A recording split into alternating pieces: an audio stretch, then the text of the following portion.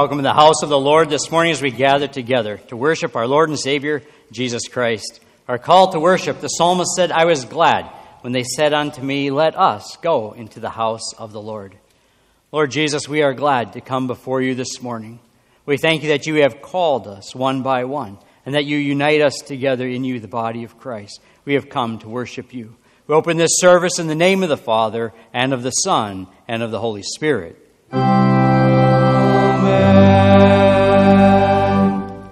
Our order of service continues as printed there in your bulletin. Beloved in the Lord, let us draw near with a true heart and confess our sins unto God our Father, beseeching him in the name of our Lord Jesus Christ to grant us forgiveness. Our help is in the name of the Lord.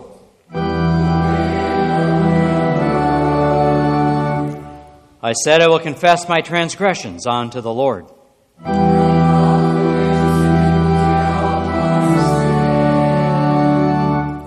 And let us humbly kneel or bow and confess our sins unto the Lord.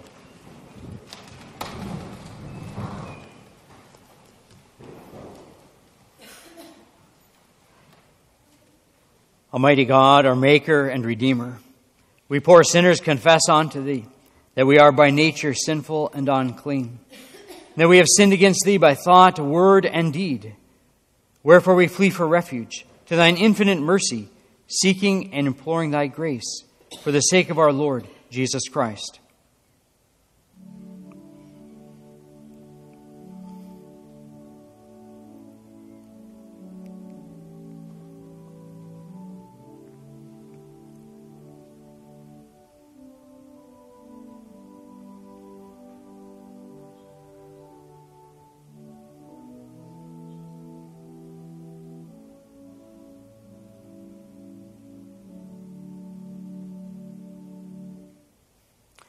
O most merciful God, who has given thine only begotten Son to die for us, have mercy upon us, and for his sake grant us remission of all our sins, and by thy Holy Spirit increase in us true knowledge of thee, and of thy will, and true obedience to thy word, that by thy grace we may come to everlasting life, through Jesus Christ our Lord.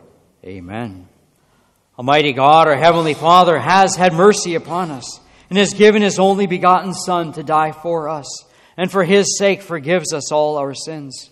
To those who believe on his name, he gives the power to become the children of God and grants unto them his Holy Spirit. The one who believes and is baptized shall be saved. Grant this, O Lord, unto us all. Amen.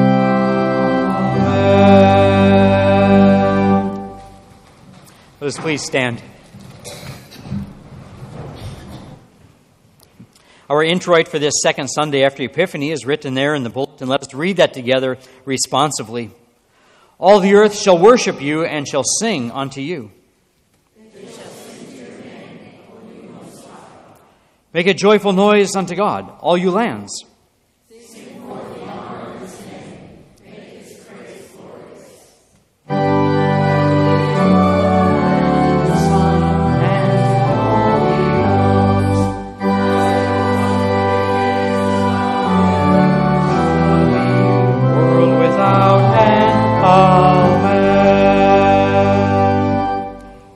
In peace, let us pray to the Lord.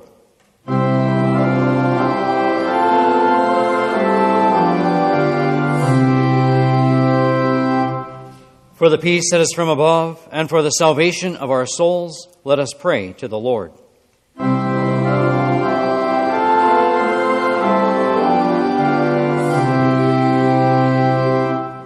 For the peace of the whole world, for the well-being of the churches of God, and for the unity of all, let us pray to the Lord.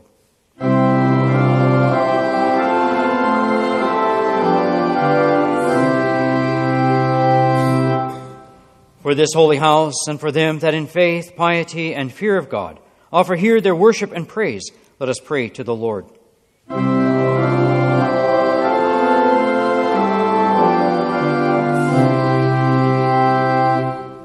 Help, save, pity, and defend us, O God, by thy grace.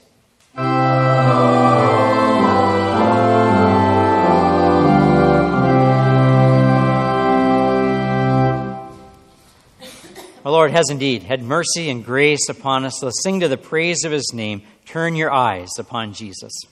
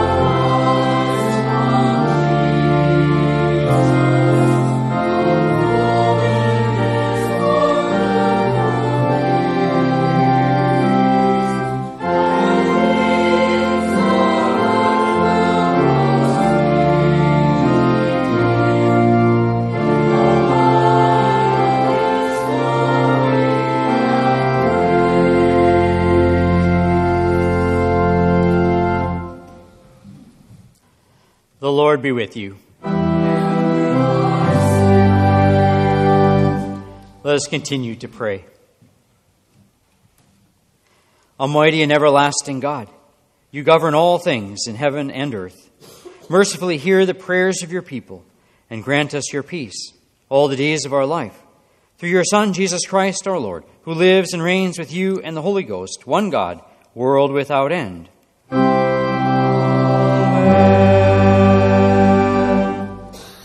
Please be seated.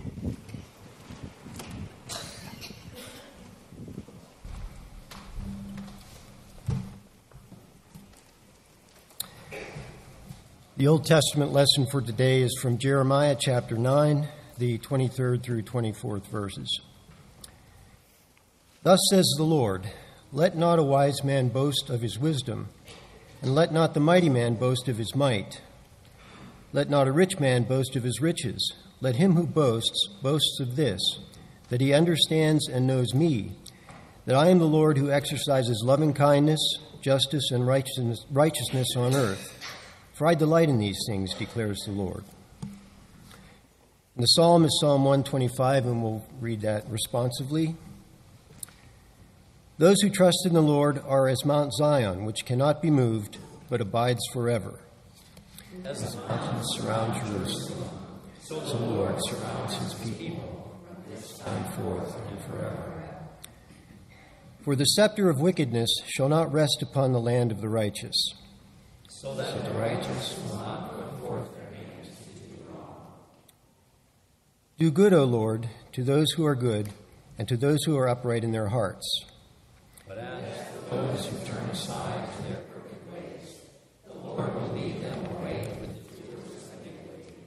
Peace be upon Israel. And the epistle lesson is from 1 Corinthians chapter 1, verses 1 to 31. Paul, called as an apostle of Jesus Christ by the will of God, and Sosthenes, our brother, to the church of God which is in Corinth, to those who have been sanctified in Christ Jesus, saints by calling, with all who are in every place, call on the name of the Lord Jesus Christ, their Lord and ours. Grace to you and peace from God our Father and the Lord Jesus Christ. I thank my God always concerning you for the grace of God which was given you in Christ Jesus, that in everything you were enriched in him, in all speech and all knowledge, even as the testimony concerning Christ was confirmed in you, so that you are not lacking in any gift, awaiting eagerly the revelation of our Lord Jesus Christ, who will also confirm you to the end, blameless in the day of our Lord Jesus Christ. God is faithful, for whom you were called into fellowship with his Son, Jesus Christ our Lord. Now I exhort you, brethren, by the name of our Lord Jesus Christ, that you all agree, and that there be no divisions among you, but that you be made complete in the same mind and in the same judgment. For I have been informed concerning you, my brethren, by Chloe's people, that there are quarrels among you. Now I mean this, that each one of you is saying, I am of Paul, I have Apollos, and I have Cephas, and I have Christ. Has Christ been divided? Paul was not crucified for you, was he? Or were you baptized in the name of Paul? I thank God that I baptized none of you except Crispus and Gaius, so that no one would say you were baptized in my name. Now I did baptize also the household of Stephanas. Beyond that, I do not know whether I baptized any other. For Christ did not send me to baptize, but to preach the gospel, not in cleverness of speech, so that the cross of Christ would be made void.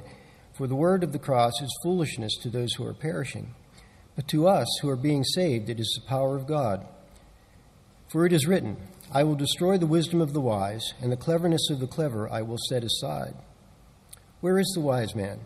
Where is the scribe? Where is the debater of this age? Has not God made foolish the wisdom of the world? For since in the wisdom of God,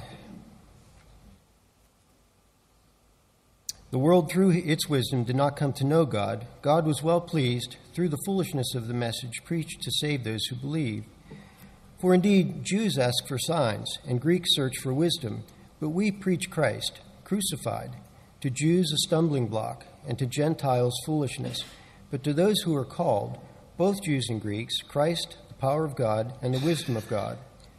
Because the foolishness of God is wiser than men, and the weakness of God is stronger than men. For consider your calling, brethren, that there were not many wise according to the flesh, not many mighty, not many noble, but God has chosen the foolish things of the world to shame the wise, and God has chosen the weak things of the world to shame the things that are strong, and the base things of the world and the despised God has chosen, the things that are not, so that he may nullify the things that are, so that no man may boast before God. But by his doing you are in Christ Jesus, who became to us wisdom from God, and righteousness and sanctification and redemption, so that, just as it is written, let him who boasts, boasts in the Lord. This is the word of the Lord.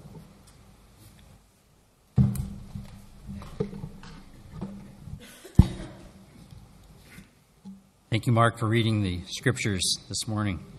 Gradual reading today. He sent his word and healed them and delivered them from their destructions. Oh, that men would praise the Lord for his goodness and for his wonderful works to the children of men. Alleluia, alleluia. Praise him, all his angels. Praise him, all his hosts. Alleluia.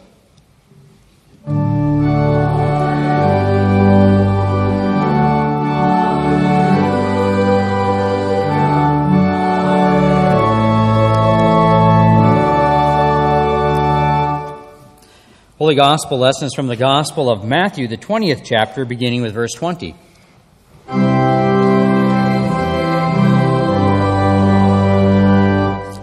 Reading in Jesus' name. Then the mother of the sons of Zebedee came to Jesus with her sons, bowing down and making a request of him. And he said to her, "What do you wish?"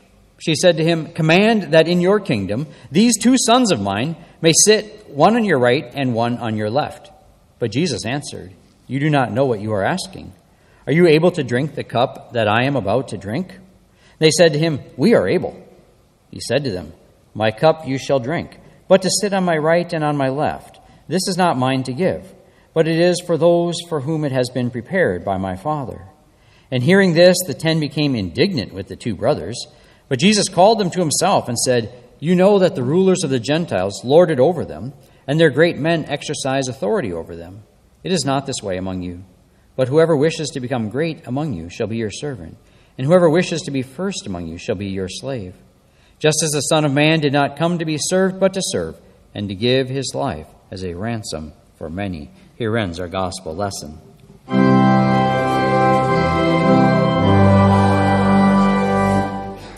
Let us confess together our holy Christian faith by the words of the Apostles' Creed. I believe in God the Father Almighty, maker of heaven and earth, and in Jesus Christ, his only Son, our Lord, who was conceived by the Holy Ghost, born of the Virgin Mary, suffered under Pontius Pilate, was crucified, dead, and buried. He descended into hell. The 3rd day he rose again from the dead.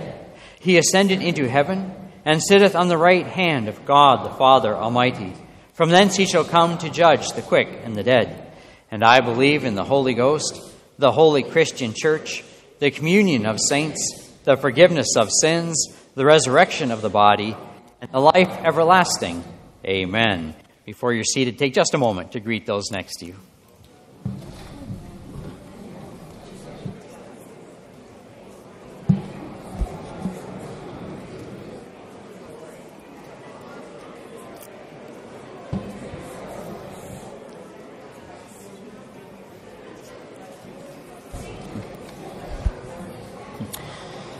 Thank you. You may be seated at this time. It's a delight to see each of you here this morning. A special welcome to those visiting with us today. I invite everyone to take their red friendship folder, to sign that and pass it down to those next to you as well. And we might have a record of your participation in the worship service today. Today is Sanctity of Human Life Sunday. Actually, this whole week is Sanctity of Human Life Week. I'm happy to say, though, that at Ruthford Church, for us, it's not just a one-day or a one-week event, but we want to be a church, or a life-loving church all year long, every day of the year, and I believe that we are. But this week especially, it is focused upon because this Wednesday, January 22nd, is the anniversary of Roe v. Wade, which legalized abortion up to point of birth for any time, any reason here in our nation, and in some states lately as well. There's been conversations about infanticide, and that would be acceptable as well. So we desperately need to be continuing in prayer for our nation, that God would turn the hearts of our nation, of our citizens, to the Lord and to the Lord of life that way. There's a flyer that you received as well coming in today that speaks a little bit about that as well. It's put out by Lutherans for Life, and we're so thankful to be a part of that organization, one of the finest organizations speaking out for life today. And we're very excited as well that this fall, in September, they are coming to Pittsburgh to do a regional conference. And they've asked our congregation to host them because we've been partners with them. So we're looking at hosting that conference, and our council has moved forward with that as well this fall. So we'll look forward to that as the fall comes. But the flyer, it talks about, did God really say? And just how Satan always tries to call into question what God says, and especially on those things of life. And so we want to be faithful to what God has said. Also, today is we are beginning our baby bottle campaign, and there are baskets around the church, the entry points, where you may pick up a baby bottle. And I think we have 3 weeks. Eileen Burnish is in charge of this. 3 weeks to fill these up and to bring them back. And these are for our Pregnancy Resource Center, the Women's Center that's right here on Drake Road. So it's very local, very much in our midst, and we're a partner with them as well. And I always like to say that, coins, dollars, $100 bills, checks, all kinds of things fit in here. And so fill those up and bring them back so that we might bless this ministry for life right here in our midst. And also we want to be in prayer. There's a March for Life going on in Washington, D.C.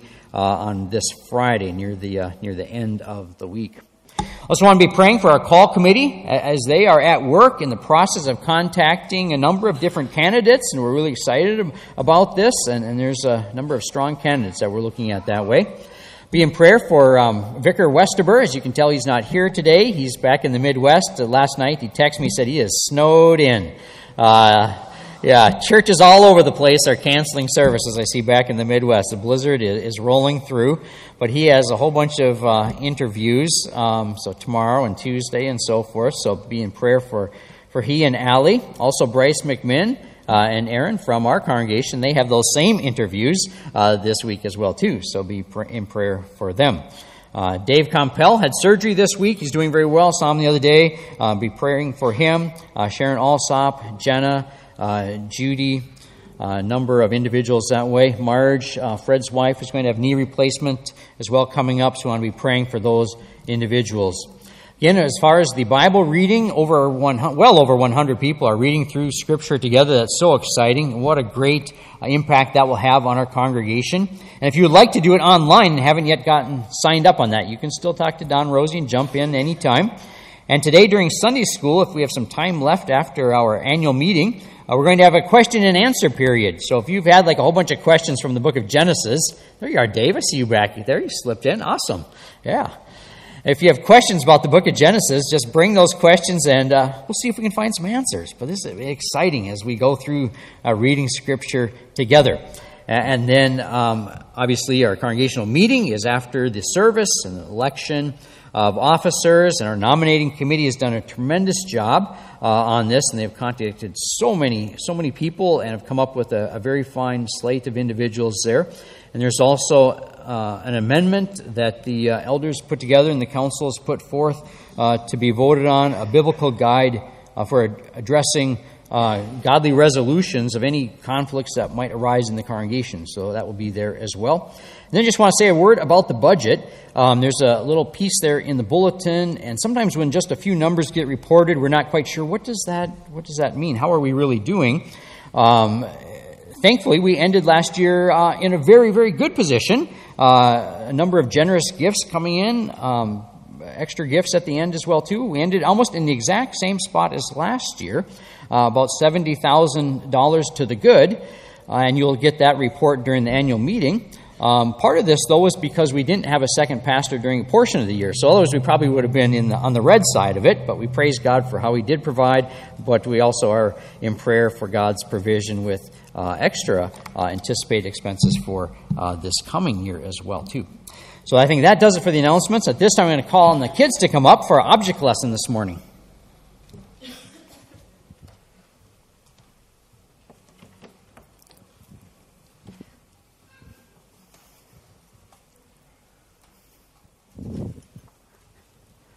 I'm missing Vicar today to call them up and get everything ready here. All right, great to see you guys. Oh, a good group coming up. That is super. Come right on up. Yes, come right on up. Yes. Hey, it's good to see you all. Thanks for coming on up.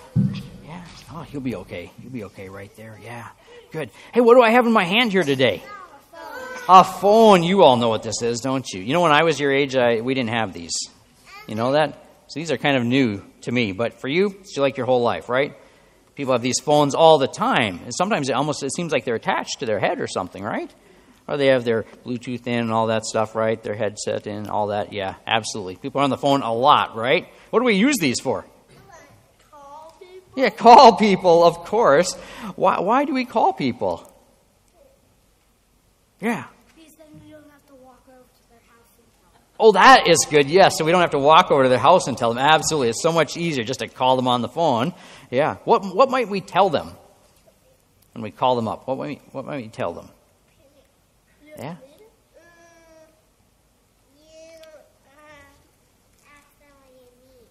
Okay, you could ask them if they need something. We could come and help them, right? Yes. You ever call someone up, like maybe grandma and grandpa, and tell them that you love them? Yeah, absolutely. Yeah, that works well also. You send text messages maybe on the phone?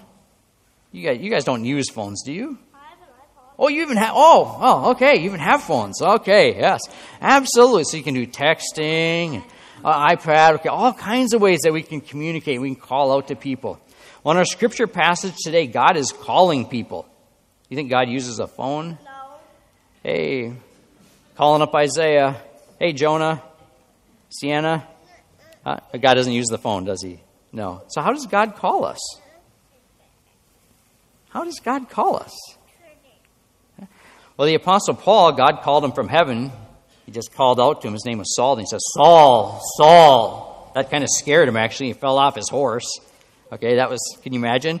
A voice from God from heaven? Yeah, that scared him a lot. But now Paul is talking about being called by God. And God has called him specially and told him how much he loves him. But God calls us through his word, though, doesn't he? Through the Bible. That's God calling us. That's his word speaking to us. Through baptism, God calls us to himself as well. Holy Communion, God comes to us. So there's a lot of ways that God calls out to us and speaks to us and comes to us. And God wants to tell us how much he loves us. And he wants us to come close. And it says in the Bible, it's the Holy Spirit's job, and the Holy Spirit, of course, is God, to call us and to gather us together, to enlighten our hearts, to help us understand, and to save us, and then to keep us in his family. So God is always calling to our hearts and our minds. So that's our prayer today, is that we would listen to God as he speaks to us in his word. So that's what we're doing right now, isn't it? We're listening about God here at church, right? We're listening to God in his word. And at home, when your moms and dads or your grandmas and grandpas read the Bible to you, they're listening to God's word to you. Okay, so God speaks to your heart. And then God also wants us to call out and share the good news with other people. Okay? So let's pray. Let's pray together. Lord Jesus, we thank you that you love us so much, and that you have called out to us. You have gathered us together, brought us into your family. We thank you for your great love for us. Lord, we pray that you would help us in calling out to others also and telling them about you, Jesus. And I just pray your blessing on these kids now in your name. Amen. All right, thank you guys for coming and helping me this morning. God bless you.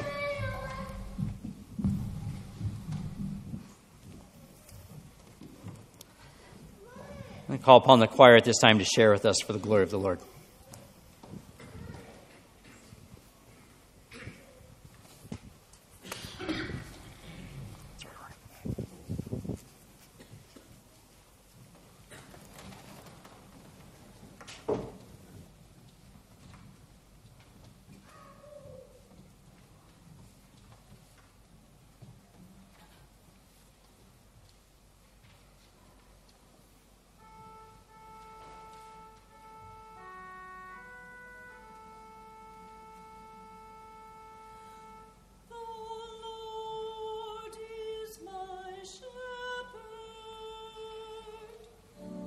I shall not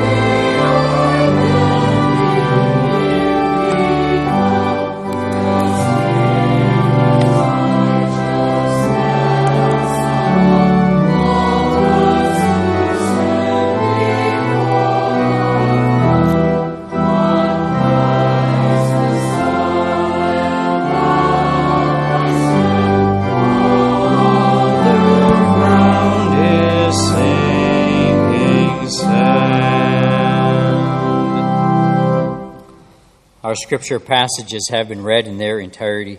We're reading a couple verses again from our text of 1 Corinthians chapter 1, starting at verse 2. To the church of God, which is at Corinth, to those who have been sanctified in Christ Jesus, saints by calling, with all who in every place call on the name of our Lord Jesus Christ, their Lord and ours, grace to you and peace from God our Father and the Lord Jesus Christ. Lord God, we do pray that you would quiet our hearts before you this morning. Pray that you would speak so clear and fresh to us today. Pray that by your Holy Spirit that you would apply your words to us individually as well as corporately as the body of Christ. Lord, I pray that the words of my mouth and the thoughts and meditations of every heart might be pleasing and acceptable in your sight. O Lord God, our rock and our Redeemer. Amen. You may be seated. Titled the message this morning called The Call, the Called, the Christ and the Cross. Many of you know that I love the Lord of the Rings movies, and in this trilogy, the future of Middle-earth is at stake as the cosmic powers of good and evil collide. And in the midst of this, a little hobbit named Frodo Baggins is called or chosen for the mission of a lifetime, and it might well cost him his life. He will not be able to accomplish the mission alone.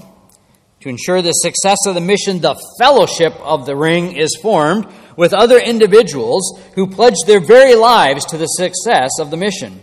They will face many challenges and trials and temptations, both as individuals as well as a group together.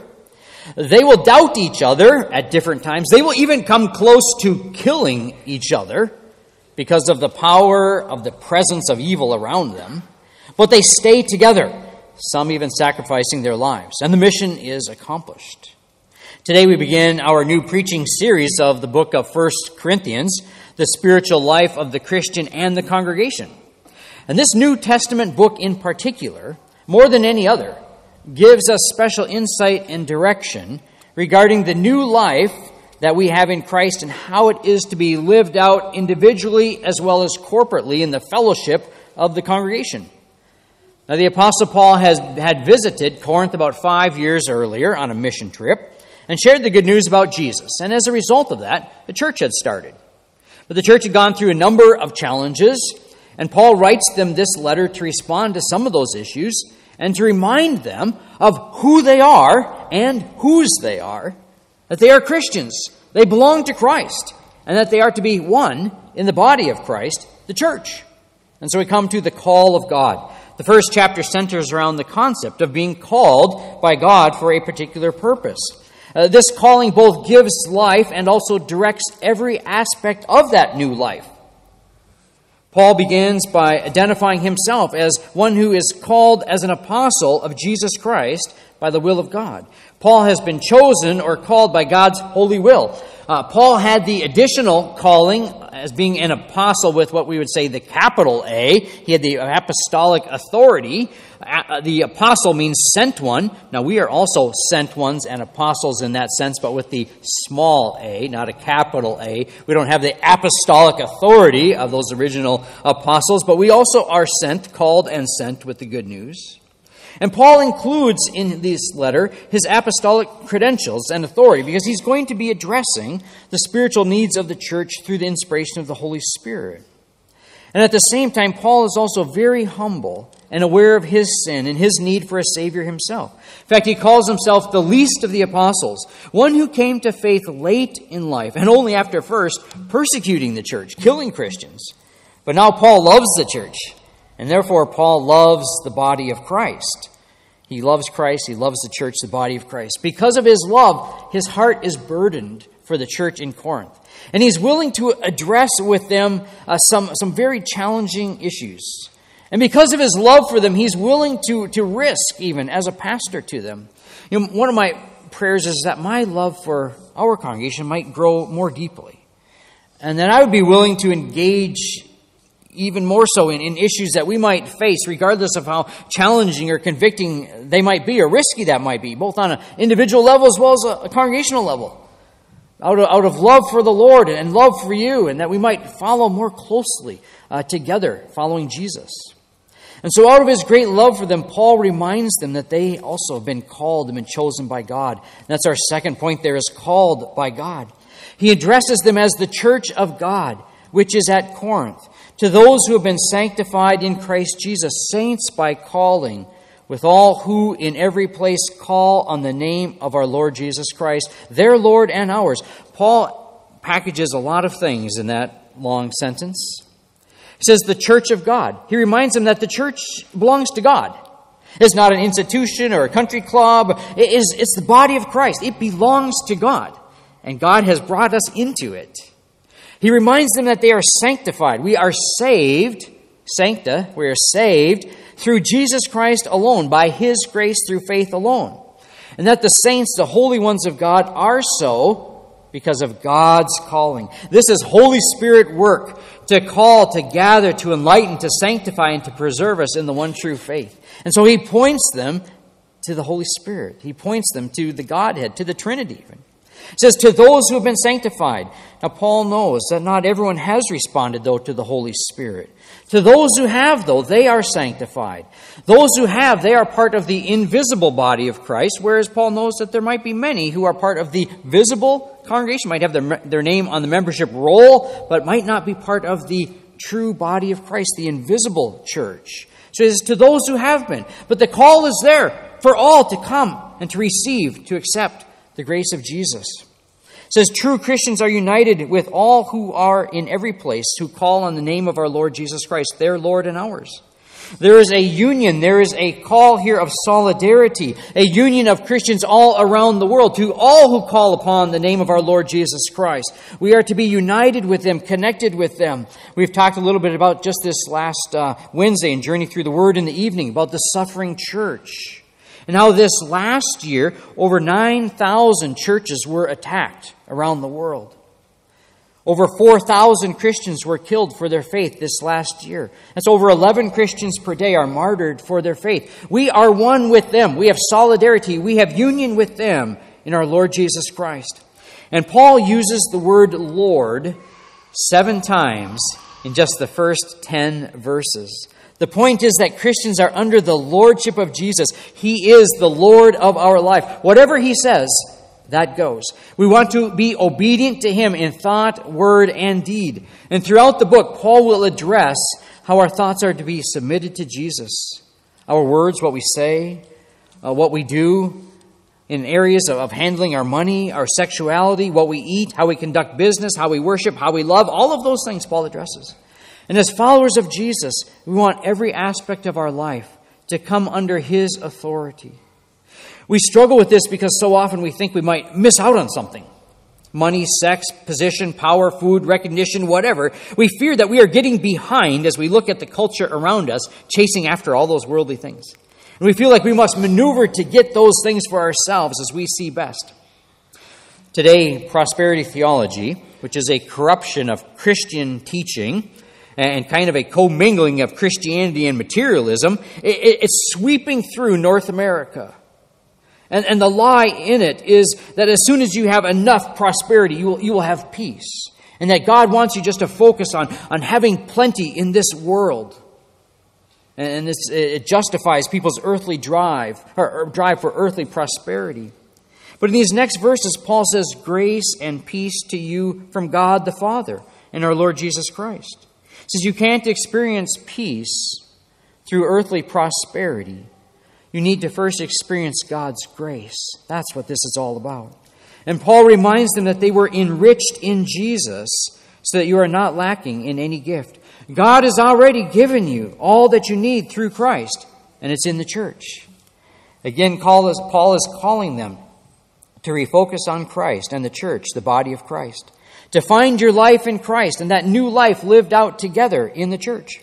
He says in verse 9, God has called you into the fellowship with His Son, Jesus Christ, our Lord. Coming back to the movie The Lord of the Rings, the fellowship of the rings. These individuals who are included in this fellowship, they are an unlikely, diverse, and disagreeable set of characters, and yet each gifted in different ways, each essential to the mission to which they were called. But they had to surrender themselves to something greater than themselves. And this takes humility and our pride and our self-interest must take a back seat. If they did not stay united in the fellowship of the ring, their mission would fail, and consequences would bring ultimate death to everyone. And this is what brings us to Paul's immediate concern then as well, called to unity in Christ. In verse 10, Paul says, "In the name of our Lord Jesus Christ, there are to be no divisions among you." And that word divisions is a word for tearing or fracturing or the ripping of a garment. And Paul says, "I have been informed concerning you, my brothers, by Chloe's people, that there are quarrels or divisions or factions among you." Now, it's important to note here that Paul identifies where he heard this. No place is given for secrecy or rumors or gossiping or whispering in the corners about someone, but rather there's openness and transparency. And the instruction of Jesus in Scripture is followed as this issue is then addressed. Now, we don't know for sure what motivated the divisions, but for some reason, different aspects of the congregation preferred different spiritual leaders to others. Now, that's fine. They're all preaching the same message, and they're all together in loving the church. But certain members were trying to drive a wedge between the leaders and trying to advance an agenda by using the leaders. And so some were saying, I'm of Paul. I'm in Paul's camp. And others were like, well, I'm of Apollos. Apollos is the best. Others are, I'm of Cephas, which is the Apostle Peter.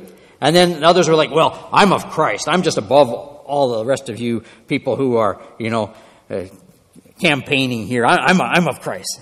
And so Paul says, none of that. None of that. Now, Paul had started the church. Yes, that's true. In 2 Corinthians, we find out that some, though, now found him to be unimpressive, lacking in his personal appearance and charisma. Said he writes a good letter, but when he shows up, he's not too impressive. Now, Apollos, he was an impressive speaker, though. It says he was eloquent. In fact, Paul even says that in 1 Corinthians chapter 3. Paul says, Paul says, I planted, but Apollos watered. So Paul says, we've been in partnership together. Don't try to drive us apart. Cephas, the Apostle Peter, he had likely traveled to Corinth, and Paul does refer to Cephas's travels with his wife, and perhaps they had been just this incredible husband-wife team, whereas Paul was unmarried. And Peter was bold and brash in speaking, although he wasn't a good writer, though. But maybe Peter was more to the liking of the Jewish Christians rather than the Greek Christians, because Peter had struggled with some of those areas of legalism, of what could one eat, or who could they associate with, or what could they wear, or who could they talk to, and so forth. And maybe some of those who were more in line with some of those legalistic laws, they thought maybe they could use Peter to advance their agenda. And Paul says to them, he says, is Christ divided? Was Christ crucified? Is Christ divided? Was Paul crucified for you? He says, no, only Christ was crucified for you. Were you baptized into the name of Paul? No. He says, we are all just ministers of the gospel. We are all just servants of the Lord Jesus Christ. It's not about human leadership. It's about the authority and the lordship of Jesus. We are to hear his word as from him, not to build camps around favorite pastors or worship styles or you name it. About 10 years ago, and many of you remember this, the Reverend Dr. D. James Kennedy passed away suddenly from a heart attack. He was the founding pastor of Coral Ridge Presbyterian Church, and he had had an incredible ministry for 50 years. He had founded Evangelism Explosion to help people share the gospel with their neighbors. He had a TV program that had 3 million followers. He had founded a seminary. He was heavily engaged in political activism. The church had thousands of members. And God had given him a ministry niche that really only he could fill. But when he died, the church was in shock and in panic. Who could they get to fill this place? Who could be another D. James Kennedy? There was no one exactly like him in the U.S., and indeed there wasn't. Finally, they settled on Billy Graham's grandson, Tullian Tchividjian. He was a rising star as a Christian leader at the time, and his future looked incredibly bright. But the congregation ended up being divided and fractured into pieces. Each group had their own agenda. Tchividjian was not just like Dr. Kennedy. To some, he could never measure up. Some members wanted to keep the church exactly the same as it was. Others wanted to use it as an opportunity to try new areas of ministry. And the tearing quickly ripped the church apart. And the choir, and there are hundreds of people in the choir, because it's a huge church. Most of them decided they didn't really care for Trevigian, and many would hiss and huff at him as they walked by him. And some would get up and leave after they sang before the message as a way to protest him. Now, by the way, that's not why some of our choir members get up and leave after they sing. Some of them, they have been at the other service and they have stayed to sing at the next one and then they leave. I just want you to know that, right, Bob? Yeah. Sometimes I feel like we should say that. So there, now we always know that. We have a fine choir. But eventually, one of the factions, they had the upper hand and they crushed Trevigian. And he lost his health, he lost his marriage, and he lost his ministry. And those individuals were happy. They'd driven him out. But unfortunately, the congregation died as well, and the church is no more. And God wept because Satan won. And that's why Paul is so adamant on this point. He says, it's only Christ. He says, don't waste your life. Don't waste the life of the church fighting each other and miss out on following Jesus. And this is very timely for us as well today as we're in the process of calling a second pastor. It needs to be a matter of urgent prayer. Foremost of all, we want God's good and perfect will for our church. I'm praying for this. The call committee is praying for this. Our entire congregation is praying for this. I don't know exactly how that's going to unfold, but we pray and we trust God and follow His lead. We're tempted to rely on our own plans and personnel and programs. We're tempted to try and build the church according to our human wisdom. But as Christians, we're called to live according to the wisdom of God, which is foolishness in the eyes of the world. In fact, our very message is the message of the cross, which is the epitome of foolishness to those who are unsaved. And our closing point is called to the cross. Paul says, for the word of the cross is foolishness to those who are perishing. But to us who are being saved, it is the power of God. Verse 21, for since in the wisdom of God, the world through its wisdom did not come to know God, God was well pleased through the foolishness of the cross preached to save those who believe. This is what Nietzsche mocked as God on a cross. Nietzsche wrote, when we hear the ancient bells growling on a Sunday morning, oh, what an attitude there, huh? We ask ourselves, is it really possible? This for a Jew crucified 2,000 years ago who said he was God's son? How foolish, even how ghoulish, to believe this nonsense of a primitive past.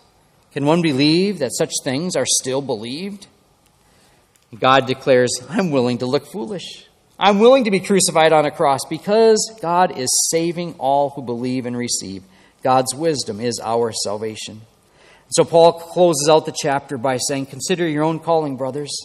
Not many of you are wise according to the flesh. Not many of you are mighty. Not many of you are noble. It says God didn't call you because you were so smart or so well-educated or worldly wise, or because you were so mighty and powerful and wealthy and influential, or that you were so noble and highly esteemed in social circles and had special privileges and positions. But rather, God called you. He chose you because you are willing to be emptied out for Him and to be filled with Christ and be connected into Christ, the body of Christ, the church of Christ. He has called you to reflect Him because it's not about us, it's about Jesus. And when the world sees our brokenness, let them see God's healing. When the world sees our weakness, let them see God's strength. When the world sees our failures, let them see God's perfect holiness.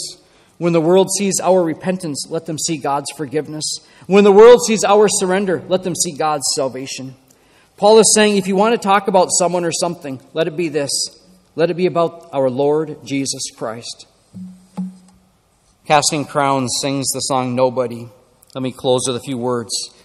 Why you ever chose me has always been a mystery. All my life I've been told I belong at the end of a line. With all the other not quites, with all the never get it rights. But it turns out they are the ones you were looking for all this time. Because I'm just a nobody trying to tell everybody all about somebody who saved my soul. Ever since you rescued me, you gave my heart a song to sing. And I'm living for the world to see nobody but Jesus. I'm living for the world to see nobody but Jesus. And so let me go down, down, down in history as another blood-bought, faithful member of the family. And if they all forget my name, well, that's fine with me. I'm living for the world to see nobody but Jesus. Amen. And now may the peace of God, which passes all understanding, keep our hearts and our minds through faith in Christ Jesus.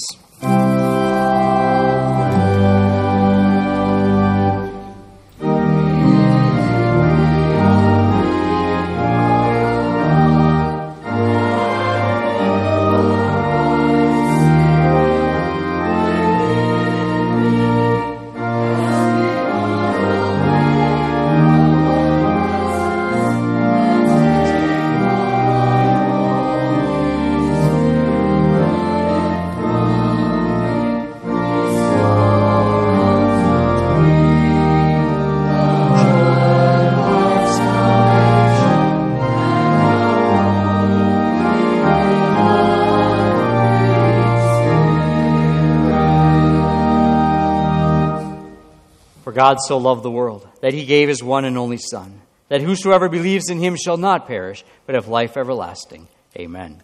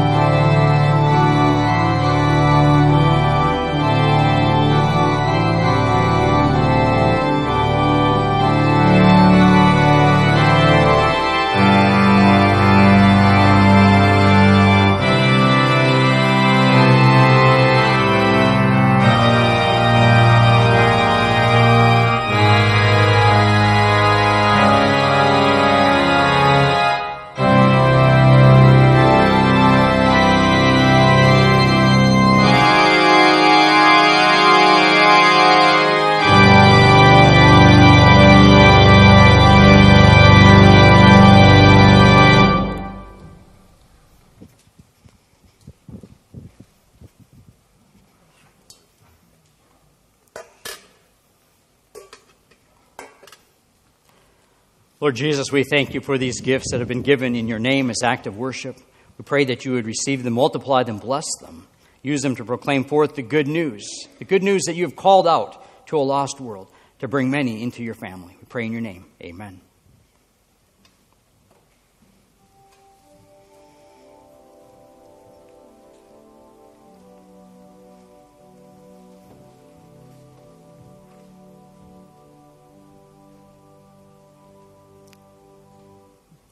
This time, let us please kneel or bow for our closing prayer.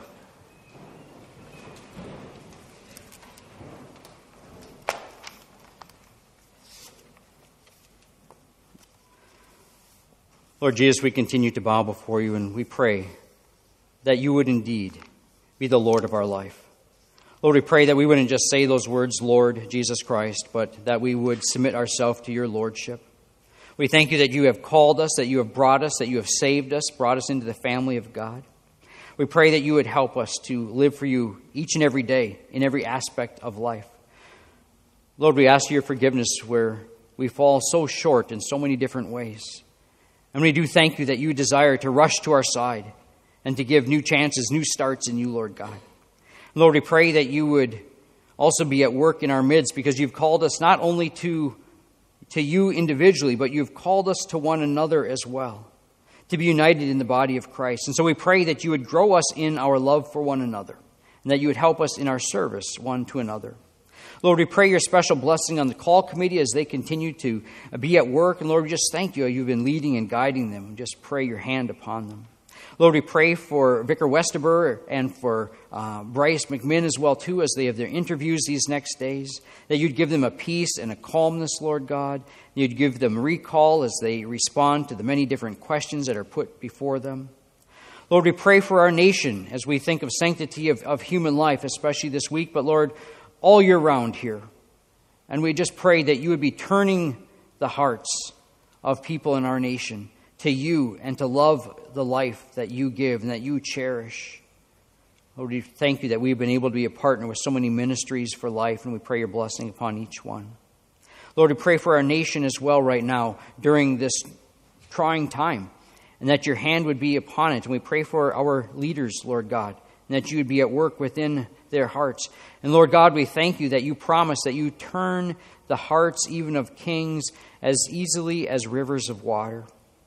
And so, Lord, even though so many have different agendas and so forth, God, we pray that you would do your will, your way, in your time. We pray for your continued healing hand to rest upon Dave Campbell, Lord God, and also Judy Boyd and Sharon Alsop. And we pray for Marge, Lord, as she prepares for surgery this week as well, that you would strengthen her and then give healing to her. Lord, we continue to pray in the quietness of our heart before you. And let us pray together as our Lord Jesus taught us to pray. Our Father, who art in heaven, hallowed be thy name. Thy kingdom come, thy will be done, on earth as it is in heaven. Give us this day our daily bread, and forgive us our trespasses, as we forgive those who trespass against us. And lead us not into temptation, but deliver us from evil. For thine is the kingdom, and the power, and the glory, forever and ever. Amen. And now may the Lord bless you and keep you. The Lord make his face to shine upon you and be gracious unto you. The Lord lift up his countenance upon you and give you his peace. In the name of the Father, and of the Son, and of the Holy Spirit.